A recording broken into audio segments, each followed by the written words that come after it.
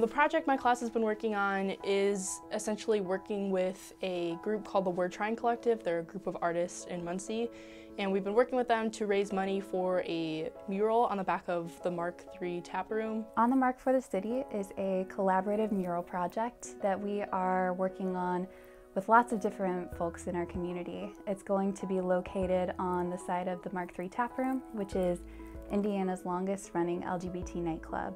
And the idea for the project was inspired as a response to the Orlando Pulse nightclub shooting. We wanted to do something to show that our community is a place where no matter what your background, no matter how you identify, you are welcome, and it's a place where you can thrive and build a life. So it's been really exciting to collaborate not only with the downtown Muncie community, but also with the campus community, and we were really lucky to work with Kristen McAuliffe's Com 450 class on this project. And so they've done a lot of the back end stuff that's maybe not as visible, but that's really important, and that to us as artists is maybe not the most interesting part.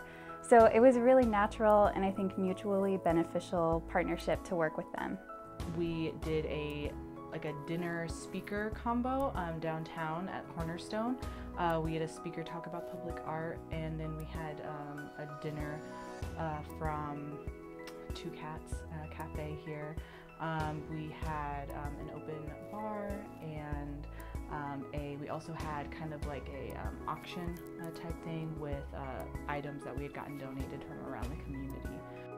Really working on a project that all of us had a lot of stake in and really cared about was something that I thought was really interesting and gave a lot to me. I really care about this project, but so do they, and so how do we negotiate who's going to do what in order to make this project the best it could be? When I came into the class, I was expecting like, oh, I really like art and advocacy, and I knew that they had gotten the inspiration from the Pulse shooting, and I'm like very into LGBT issues, so I was like, okay, that's what I'm gonna get out of this.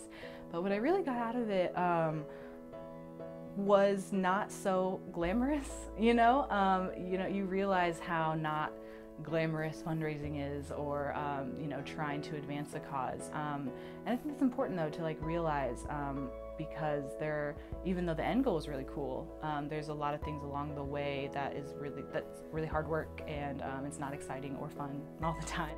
I enjoyed the hands-on aspect a lot.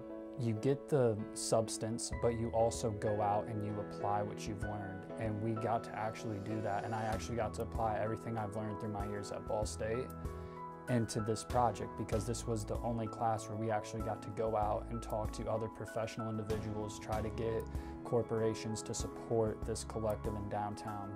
It was really nice to be able to work with a team of students who I could trust to do professional level work. And when you're working on a huge project like this, there are lots of little details that can get lost or can seem like not a huge priority, but actually are a big priority. I was really pleased with the level of professionalism that they displayed. I was excited to see that they were open to our ideas. They seemed really open to collaborating and to taking our feedback and revising the products that they had already put together.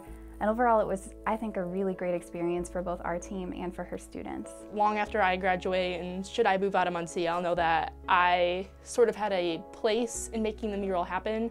I'm really excited for the mural. I'm glad that it's going to be up there, and to know that I sort of helped it come to fruition really is enjoyable to me.